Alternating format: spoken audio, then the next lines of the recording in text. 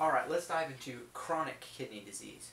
When I say chronic this time, I'm referring to something that the patient's either been having for the last 6 months or so, or something the patient may have for the rest of their lives. When I say kidney disease, what I'm saying is the kidney as an organ itself is not functioning at 100%. So what would cause it to go into chronic kidney disease? Well, there's some risk factors. Hypertension, so the kidney has a lot of very small capillaries, and so when you have high blood pressure it can cause damage to those. When I say capillaries, the kidney has glomeruli, so lots of high blood pressure it can cause those to just become damaged and not be able to have them work 100%. Diabetes also, I told you there's this very small, almost like capillaries, and so if they have very thick sugary blood and the damage that it can cause, like diabetes can cause. Nephrotoxic medications, NSAIDs or antibiotics, or if a patient just went and drank a bunch of radiator fluid, it can cause them to go into chronic kidney disease, damage them to the point that there's no return. Infection, such as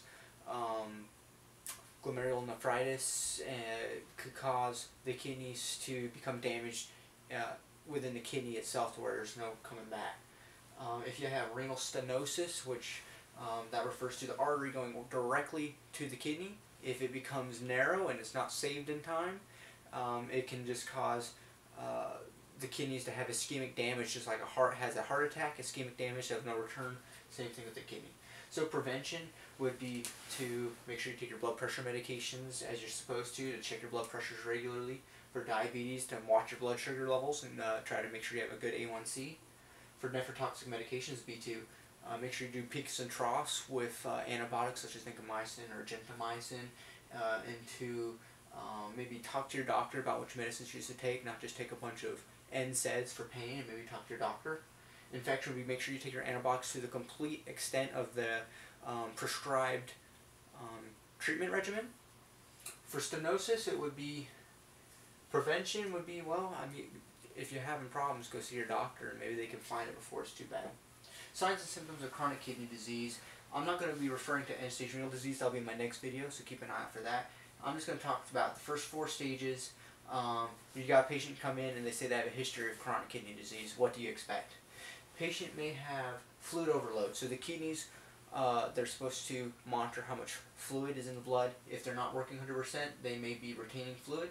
And so you may have a patient with some edema, may lead to hypertension, increased cardiac work, so maybe the heart's going to get tired, maybe it'll come in with some cardiac ischemia because it's working too hard.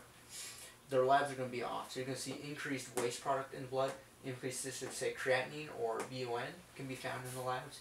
Also, their electrolytes are off. So the kidney, one of its major functions is the electrolytes of potassium, magnesium, and phosphorus. So these all may become elevated. When those are elevated, you might see dysrhythmias. You know, the heart may be running VTAC, VFib, because it has hyperkalemia. They may be weak because their electrolytes are off. They may be having tremors because their electrolytes are off. The kidneys are also play a role in telling the body to produce red blood cells, so they produce erythropoietin. Well, when they're kit damaged, they're not able to produce it effectively. The patient may be a chronic anemic patient. Okay. Also, you may see uremia. This is one of those wastes when you have too much uric acid. The patient may have itchy skin, so they come in, they're very itchy, and they may have also little crystals on their skin when they sweat called uremic frost. So, what can we do as nurses? Well, we're going to have to take care of each of these one at a time. For anemia, we may be giving iron supplements to help the body produce red blood cells, or Aranesp injections, which are given to tell the body, hey, produce red blood cells. If they have fluid overload, you want to restrict how much fluid they have in their diet and give them diuretics. If their electrolytes are off you want to make sure you give them a diet that has low in potassium, low in phosphorus, low in magnesium, so those don't become too elevated. And so they don't hold on too much fluid. Also restrict their salts because waterfall has salts. And then you just want to make sure you do the follow-up stuff if they have any dysrhythmias, weakness, tremors. Now, I'm going to talk about end-stage renal disease in its own video, so look forward to that one next.